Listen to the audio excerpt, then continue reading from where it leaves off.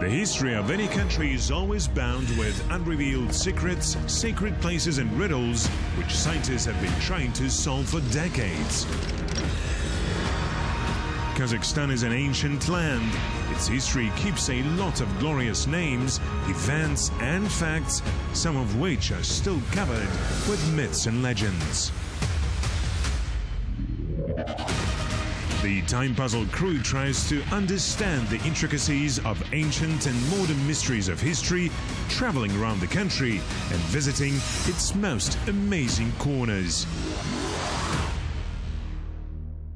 In this episode, ancient secrets and modern surprises of the history of one city. Ancient cities, mysterious and majestic empires, culture and way of life of people of the past. All this causes interest of searchers all over the world. There is a city in Kazakhstan where archaeologists have been trying to explore its secrets for many years. Its history is so rich, unique and accessible that it can be touched by digging anywhere in the city. Various evidences of antiquity like pieces of pottery, jewelries or ancient coins can be found. Over 2,000 years the city was the largest in this region.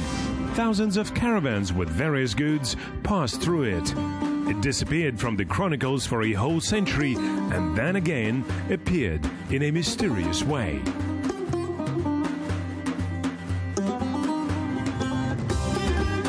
What is hidden in the depths of the ancient city? The first layers of Taraz are very interesting.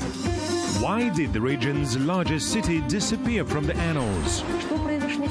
It is not known for sure what happened to Taraz. What links Taraz and the famous Soviet singer Anna German? In 1943, Ima, her daughter and her mother moved to Jambul. Watch all this in the episode. This city is more than 2,000 years old. Once it was the center of the Silk Way, the city of merchants. That's how merchants from around the world used to call it. My name is Andrei Slozhin. It is the Time Puzzle, and today we are going to learn the secrets and legends that the city of Taraz keeps. Taraz is located in the south of the Republic of Kazakhstan, near the border with Kyrgyzstan, in the valley of the Talas River, between the mountains of Karatau and the western Tian Shan. Now it is a small but modern city with a developed infrastructure and population of almost 400,000 people. At first glance, a visiting traveler would never say that Taraz is almost 2,000 years old. And for sure, no one would say that on this land, where citizens are now walking peacefully and live a regular life, quite recently, in historical terms, serious passions were boiling. And very few people know that, according to historians, its foundation was laid by the Huns. The head of the Department of Zhambyl Regional Museum of Local Law, Ludmila Kapilina, told us about this. The first written sources mention Taraz of the 1st century BC. This is due to the tribe of the Huns, who once left the Chinese Empire and founded the city here. The Han governor Gigi chose the lands in the upper reaches of the Talas River. There were fertile lands, rich hunting grounds, and founded the city here. The city was built by 500 soldiers. The city was built for 2 years, but the Chinese Empire did not really like the situation when a part of the people went out of obedience, and they repeatedly raided the city of Taraz. The era of the Huns covers 4th and 3rd century BC. It was a forceful land power that spread from Lake Baikal to the Tibetan mountains, from East Turkestan to the banks of the Yellow River. However, in the middle of the 1st century BC, the state was divided into 2 parts. The first came under the influence of the Chinese Han dynasty. The second, at the end of the 1st century, left to the west, to Asia. The northern Huns, led by the ruler Gigi, met a huge number of other tribes and peoples there. This fact makes many historians to continue to reflect on the classical version of the origin of the ancient city of Taraz. This opinion was shared by archaeologist Umit Malik. According to some sources, we believe that the city was founded by the Hunnic tribes, the Han Shanyu Chuji. For example, Alkei Hakanech Magulan, great historian, ethnographer, also believes in this. At the very same time, the Kanli tribes lived here. At about the same time, the Usun tribes lived here too. They also were numerous tribes. They also left their mark in history and were preserved in the sources. Usually, generalizing all this, I try to say that the city was grounded by local tribes. Local tribes lived in synthesis, interacted with each other. That is, I prefer to say that the city was established by the Usun tribes, Kanli tribes and Huns. But according to the legend, the city was founded by the Huns. According to scientists, the city owes its uprise to the Saka and Usun tribes in the 6th, 5th century BC. This is an ancient settlement of Taraz. In the Jambul region, archaeologists have discovered a huge number of artifacts which prove that the city of Taraz and the whole region was undoubtedly inhabited by ancient tribes long before the Common Era. There is a unique exhibit, the Bronze Aquarius. It dates back to the 1st century BC, and here in this hall we have another unique exhibit, the most unique exhibit of this hall, the helmet of a Saka warrior. Across the whole territory of the former Soviet Union, only 3 such helmets were found. This is one of them, discovered on the territory of Jambul region, and it is the jewel of our exposition. It is possible that the Saka and Usun tribes concluded a peace treaty with the Huns on some specific conditions, and they allowed the foreigners to settle here. However, such a peaceful life did not last long. The second part of the army, which went to China, did not accept the fact that their former tribesmen and co-religionists decided to become an independent state. The Han army constantly attacked Taraz. 3 times the city resisted. For the 4th time the city fell. And as a sign that the city fell and the people obeyed, Gigi was beheaded and his head was sent to China. It was the 1st century BC. After this event, in any of the known sources there were no information about Taraz. It remains the main mystery of modern archaeology, which one day perhaps will find an answer. Now, the closest historical evidence of Taraz which is known to modern researchers remains the data dating from the 5th century. And even now, many archaeologists have doubts about this. Allegedly, at that time, a Chinese traveler, a Buddhist monk named Xuanzang, was passing through this area. He went along the northern branch of the Great Silk Road to the city of Yasa, which is now known as Turkestan, and passed through the city called Talos, one of the ancient names of Taraz. However, according to historical data, the monk Xuanzang could not pass the ancient Taraz at this time, since he was born only 200 years later, in 602. Then the city of Taraz disappeared from the pages of history and again loudly declared itself in 568. You probably know that the territory of Jambul region was part of the West Turkic Khaganate. The Great Silk Road passed through the lands of Western Turks. This opinion is more true in terms of history. After all, the Western Khaganate included the territories of modern Kazakhstan, the North Caucasus, the Crimea, the Urals, and almost all of Central Asia. This empire was so powerful that many rulers of neighboring countries couldn't ignore it. To get Western Turks into their rallies, one of the Byzantine emperors, Justinian II, sends his embassy to the capital of the Turk Khagan, Disabul, and in 568 the embassy was met in the city of Taraz. The crew of the time puzzle met with an archaeologist who has been studying the history of the city for 7 years. During the conversation, Ruslan Burambayev mentioned a unique find which could give new, perhaps unexpected information about the history of Taraz in the future. But now this artifact is hidden from the public. Stone with writings on it, as we suppose. But these inscriptions have not yet been deciphered. Now work is underway. The stone itself is in Almaty. There it is being investigated by specialists in Almaty. Unfortunately, we could not get access to this stone because the importance of the find and the complex process of its study. However, other finds discovered at the excavations of the ancient Taraz have already become real surprises for scientists. Мы, конечно, при шурфах смотрели стратиграфию, то есть по остаткам. Of course, we looked at the stratigraphy at the pits, that is, the remains of ancient structures. And of course, it is very interesting. The first layers of Taraz are the most interesting, because it shows that there were also large structures made of large raw blocks. There were ancient coins, the same Byzantine coins which date back to the 6th century. At first glance, the appearance of Byzantine coins here seems paradoxical. But if we remember the fact that the Silk Road was the main trade highway at the time, this fact does not seem so unusual. Few people know, but there are speculations that after the fall of Rome, some of the Romans moved here. This was written in the book The Geography of Ethnicity in the Historical Period by the Russian and Soviet Orientalist, historian and geographer Lev Gumilev. As is known, Taraz had diplomatic relations with Byzantium, and also they carried on trade with each other. Also, Taraz accepted fugitives from the empire. Здесь в Таразе функционировал несторианский храм.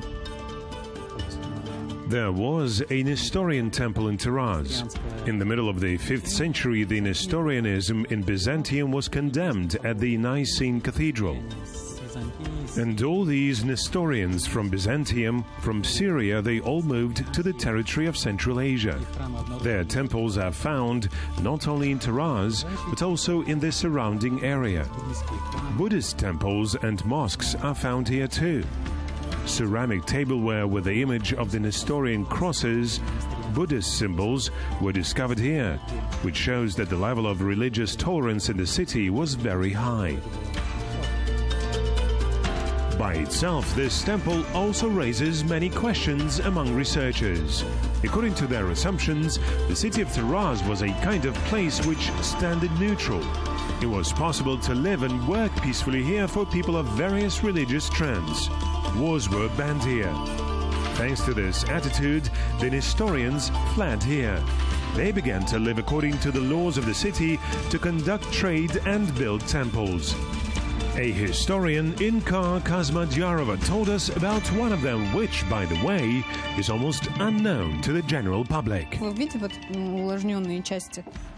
There are the moistened parts of the wall. It's all archaeologically preserved. That is, it was like this in the original form? Yes, we raised it slightly so it would be clearer for visitors.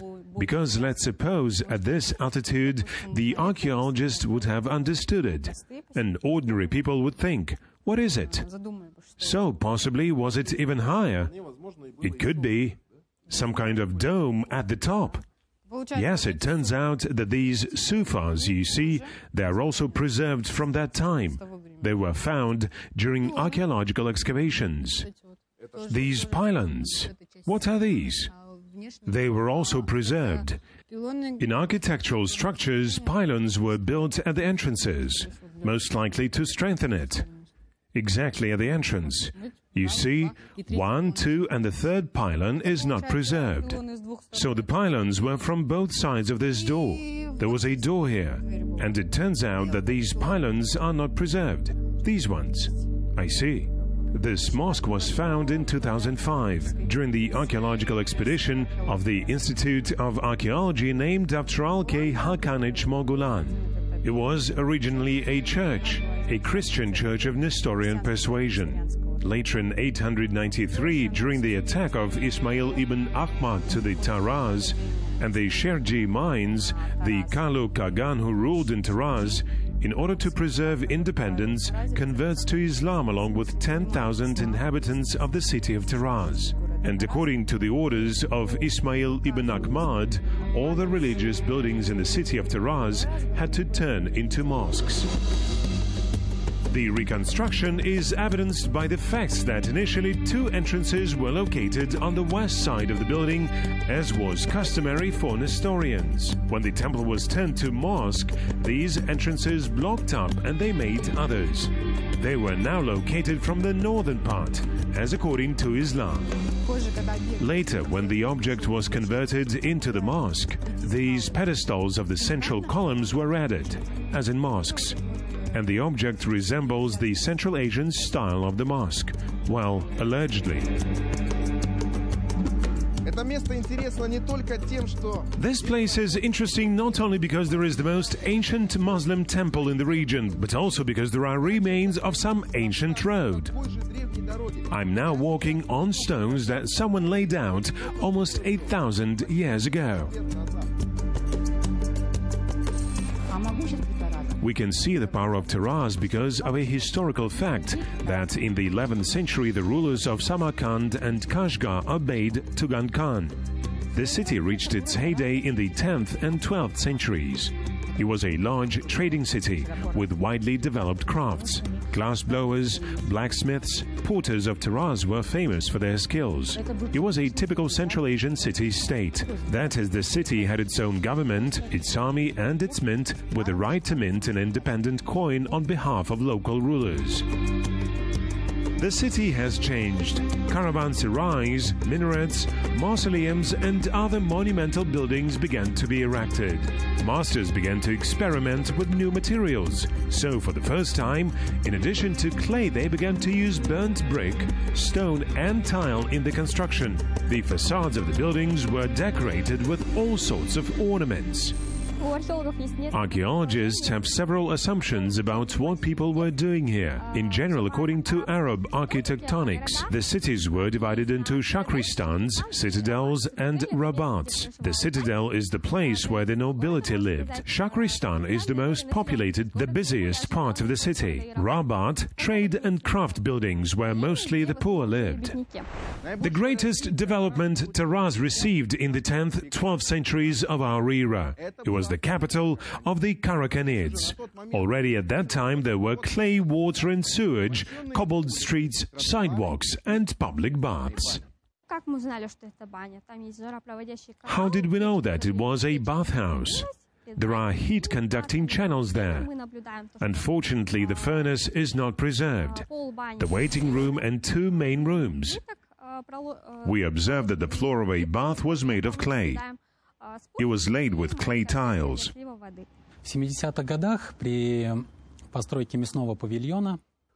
the 70s, during construction of the meat pavilion, the remains of the bath were discovered, and by the efforts of the local director of the museum, by Bosinov Kuzembai, the sauna was preserved. It was simply filled up with a ballast layer. It was known that there were the remains of the bath, the remains of ancient building. And in 2011, by the efforts of archaeologists, thanks to local Akim, excavations were started. During the excavation of the bath, archaeologists continued to deepen and expand the research site. The first clutches appeared. They found a huge amount of shingles, lamps, dishes, various copper and brass vessels. Archaeologists have realized that they discovered not just a standalone bath and caravan shed, but something bigger. Curious that the modern bazaar is located in the place where the ancient market used to be. This is a typical trader's shop. Here they laid out the goods. There was a storage room. The seller apparently was here and beckoned to buyers. In the 11th, 12th centuries, Taraz became the center of trade. It was a cultural and economic oasis of the Semirechye, which included many small fortifications such as Atlak, Shelji, Juvikat and many others. According to historians, there were at least 30 of them. All this was guarded by the military. Until now, in the vicinity of Taraz, you can find the remains of watchtowers.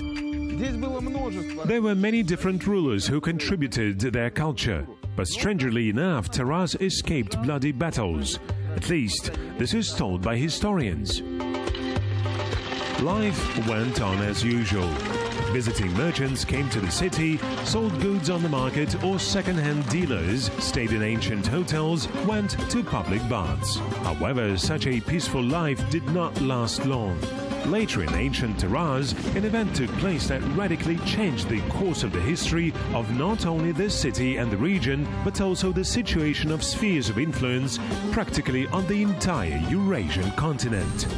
As a result of internecine wars, the state of Karakhanidze was weakened and began to undergo frequent attacks, first from the side of the Karakitais, then from the side of Shah Taraz Muhammad. Finally, in 1219, the territory of southern Kazakhstan fell under the weapons of Genghis Khan. Written sources about the Taraz of that period did not survive, but scientists and archaeologists have discovered during the excavations that the inhabitants of the city had strongly resisted the enemy, because of which the city was completely destroyed and burned by the Mongols. It was also possible to establish the reason why the Mongols burned the city almost to the ground. These events have forever gone down in history as one of the most bloody in this region, and very few people know, but the reason was the revenge of Genghis Khan for the insidiousness of the local ruler. Khwarezm Shah Muhammad robbed the Mongolian caravan. And after the Genghis Khan sent his ambassadors to the Khwarezm Shah for explanations, why did this happen? In response, the half of Mongolian ambassadors were killed, and another half were expelled naked to the steppe. Some of them got home, and Genghis Khan could not leave it, and came to this territory. And all this state was destroyed. In addition to Taraz, there were also Sirdarya cities, cities of southern Kazakhstan. All this blooming area was literally destroyed for several years.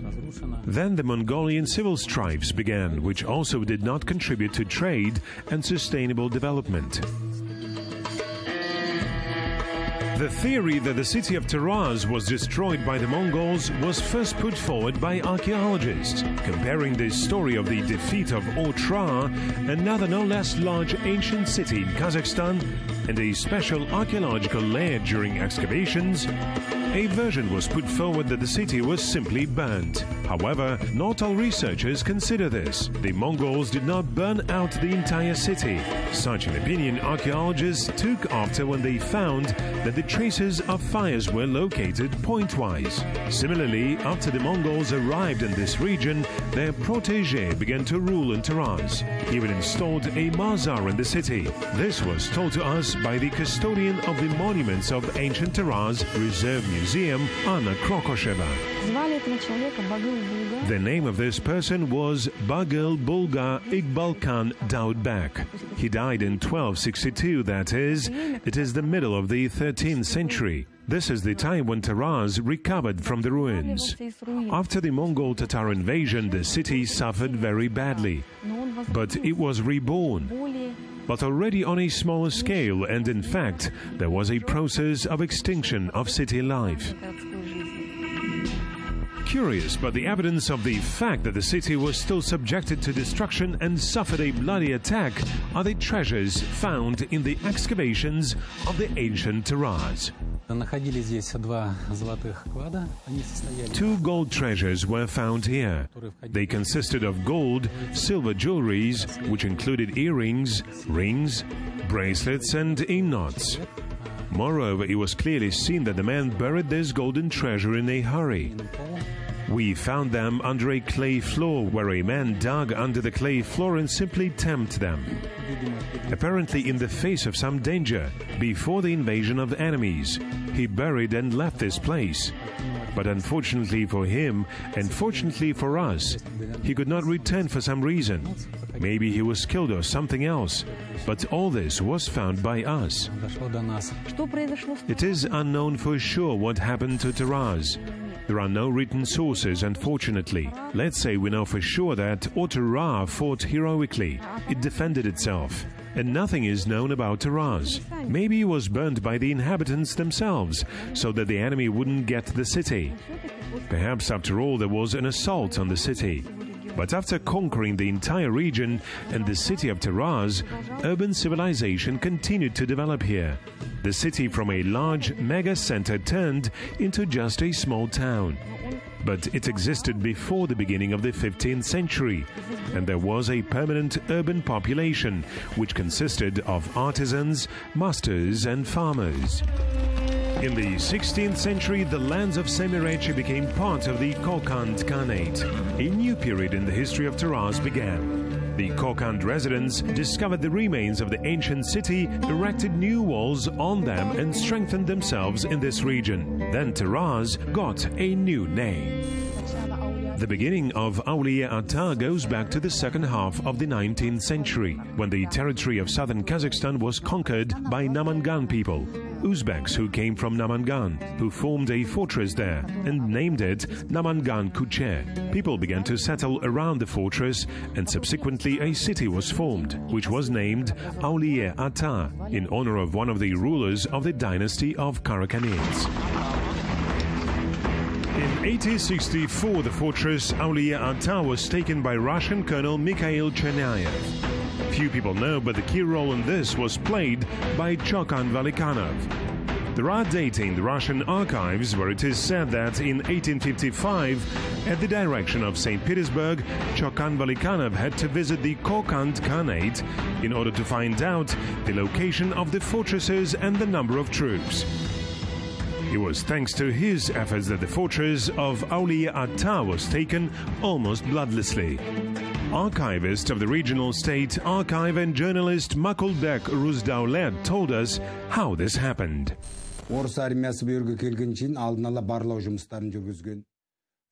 Before the arrival of the Russian army in our region, the Russian army conducted reconnaissance.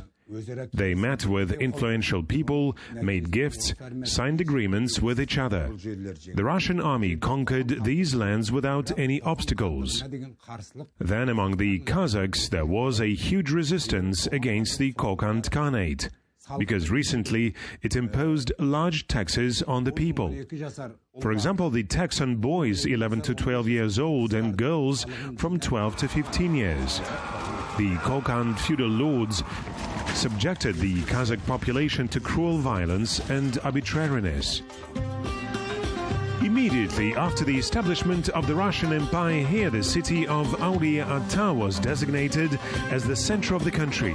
Russian officers Mikhail Chernayev and Maximilian Lek described it as follows. The monotonous appearance of the city buildings is mitigated by the gardens that are set both in the city and in its surroundings, the cool shade of which serves as a welcome refuge for the Asiatic during the unbearable heat of the day. There are grapes and apple trees, rutabaga and pear trees. The nature is rich, the climate is healthy, the land is generous, protecting labor of tillers and giving a magnificent harvest. Meadow places are excellent, irrigated by clean mountain rivers and springs with holy water. Here then a new Governor-General was created. They adopted a charter on the governance of the southern regions of Kazakhstan. According to this statute, they established a management system. In the beginning, the center of the country was considered Auliya Ata. But later, taking into account some circumstances, they moved to Tashkent. Then the city of Auliya Ata was larger than Tashkent and Shymkent. After the transfer of the governorate to Tashkent, Auliya Ata became a place of exile. The convicts began to build the Semirechynskaya railway, set up street lighting, and again paved the sidewalks. The city still remained a flourishing center of commerce. At first, it was like the outskirts of Tsarist Russia, after Kazakhstan joined Russia. But nevertheless, the accession of Kazakhstan to Russia played its leading role in the development of both Kazakhstan and our region. Here the industry began to develop, the money signs went into use. But at the same time, Russia made Kazakhstan its branch appendage and a place of exile. In particular, the most famous exile was Konstantin Ivanovich Skrabin, the first scientist and mythologist. Later, Soviet power came here. The regime change was rather gentle and bloodless. By 1936, Aulia Ata was renamed Mirzoyan in honor of the first secretary of the Central Committee of the Communist Party of Bolsheviks of Kazakhstan, Levon Mirzoyan. It is curious that he took office in the city of his name only in 1937 and occupied it until 1938. May 15, 1938, Mirzoyan received a telegram from Stalin which said that he must immediately leave for Moscow. On May the 16th, he was released from office, and on May the 23rd, Mirzoyan was arrested. And in February 1939, he was shot. While in Lefortovo, literally just before the execution, Levon Mirzoyan learned that the city where he was once the main man was renamed Jambul, in honor of the Kazakh poet and musician Jambul Zhabayev. Later, the poems of Jambul Zhabayev dedicated to Leningrad were scattered throughout the country in one of the most difficult periods of life for all the inhabitants of the Soviet Union.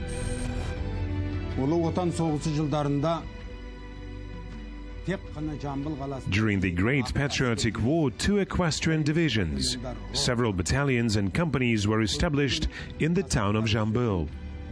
The 100th and 101st Independent National Brigades were assembled. According to available information, we know that in the Jambul region, there were 20 heroes of the Soviet Union, 7 cavaliers of the Order of Glory. All this is documented.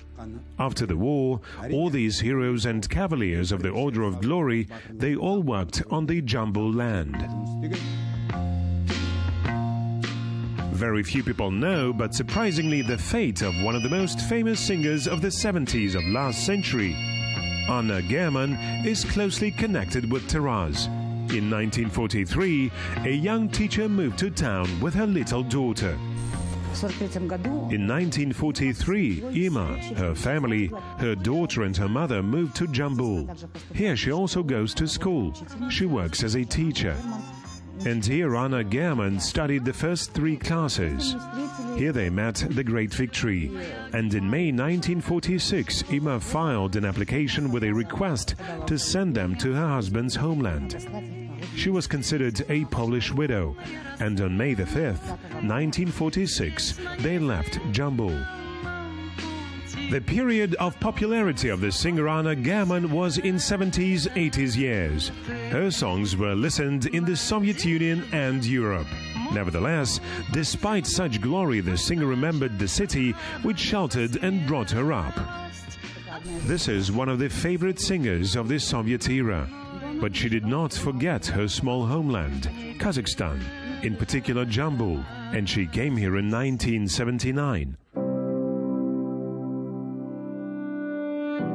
Very few people know, but Anna German got the national recognition after a terrible car accident in Italy on August the 27th, 1967. The singer's impresario crashed into the concrete fence. Anna German flew through the windshield. She received multiple fractures, internal organs were torn. Anna spent more than a week in a coma. The singer learned to walk again, to do basic things on her own. 3 years later, she gave her first concert after the accident in Warsaw. In the same year, she received a golden disc, and a year later, she recorded a song to the music of Alexandra Pakhmutova and Nikolai Dobronravov's poems, Hope. Anna German died because of the sarcoma on the night of August the 26th, 1982, in the military hospital in Warsaw. In general, the city of Taraz was very much loved by many Soviet artists. So, for example, a phrase from the movie Gentlemen of Fortune entered the story. Jambul, it's warm, there's my mother. Few people know, but in fact it was proposed by Yevgeny Leonov. On the eve of filming the film, he was in the city with tours, and although there was winter in the yard, Jambul seemed warm and native to him. Here, Robertino Loretti gave his last performance, and the famous for the whole Union Mahmoud Esambayev danced here. In 1998, President Nazarbayev returned the ancient name Taraz to the city. Without a doubt, this city keeps in its depths many more secrets, waiting for their discoverers. Perhaps in the near future, archaeologists or ordinary townspeople, by simply digging a garden or building a house, will discover new finds that will help fill the white spots in the long history of the ancient city of merchants. Taraz seemed to me a city with a smooth and unhurried energy. Even the time here flows in a special way. Perhaps it is because the city has been here for 2,000 years. My name is Andrei Slozhin. It was the Time Puzzle. See you.